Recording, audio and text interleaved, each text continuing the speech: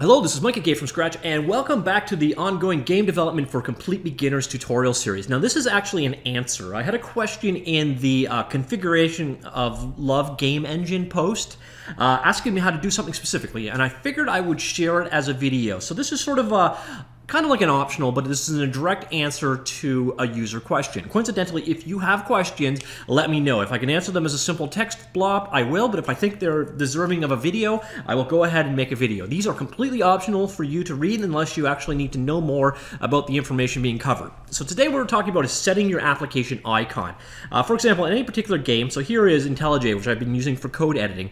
You can see up here, that is the app icon. And setting this in Lua is very, very easy, but probably not as obvious as you think it should be. And first we're going to need an actual icon to use. All you need is a graphic, a PNG, JPEG type file to represent that little guy down there. And it'll be scaled down automatically. So if you don't have one per se, I would suggest GameFromScratch. So that's what I'm going to use in my particular case. I'm just going to use this guy right here. It's the standard icon size for an Apple iPad, actually. So just go ahead, grab that guy, and save that image as. And I'm going to go ahead and save it in the directory where my code is. So we'll go ahead and save that.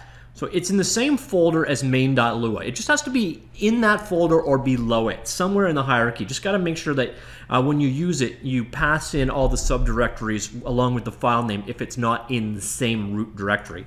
So I just copied that in, and you'll see in IntelliJ anyways, it shows up very quickly right there. So it's just a simple PNG file. Open that up, you can see there it is. Now that we've got it, in your Conf.lua file, you can simply select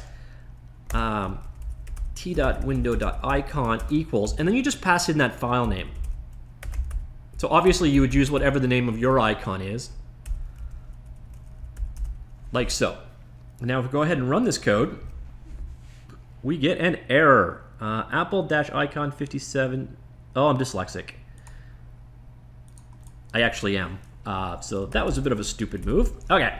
So now that that is resolved, let's go ahead and run it. And now you will see the icon is set up here. And that's it. That is really all that is involved in doing this. Now, it's also possible that you might want to do it dynamically or programmatically. Now, you'll notice I actually have another icon in here. This is just the same graphic converted to black and white for absolutely no reason other than to show you another way of loading an icon. So instead of doing it in Conf.lua, we could also do it in our code in main.lua, and most logically it makes sense to do it in the .load call. Now remember, .load is called in the program lifecycle before as your game is starting up, but before the main loop. And so it's only executed once when your code is starting up. And this is a great place to do things like configuration that isn't done in Conf.lua, or loading files you need loaded, etc. So in this case, what we're going to do is go ahead and load that icon programmatically.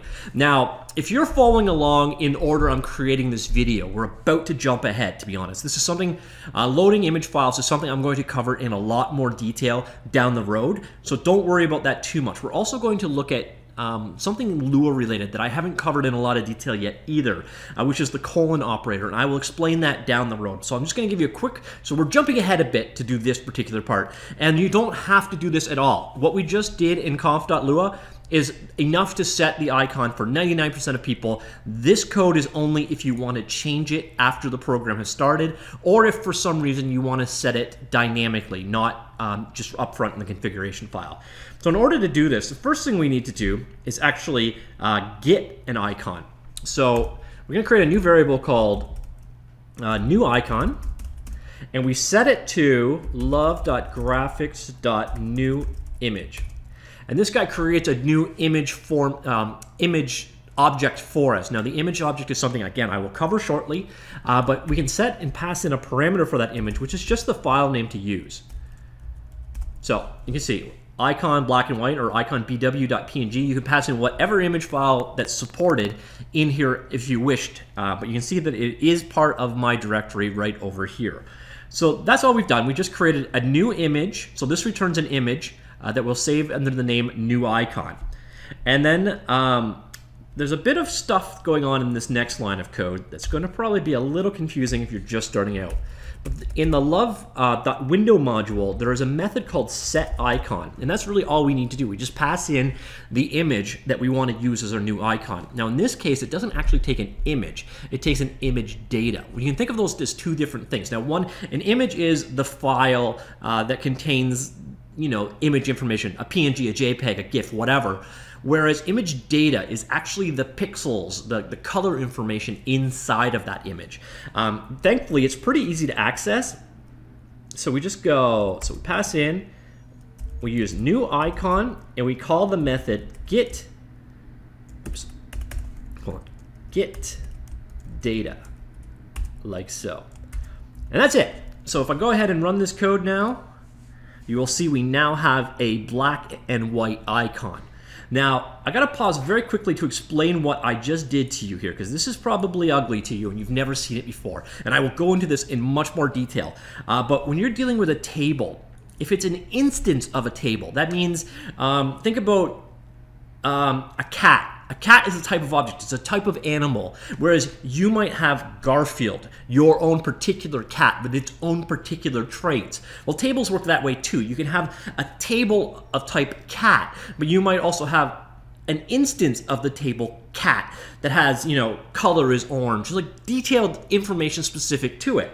Well, in Lua, the only way to know about an instance is to pass it in. So this piece of information is actually the exact same thing as this call.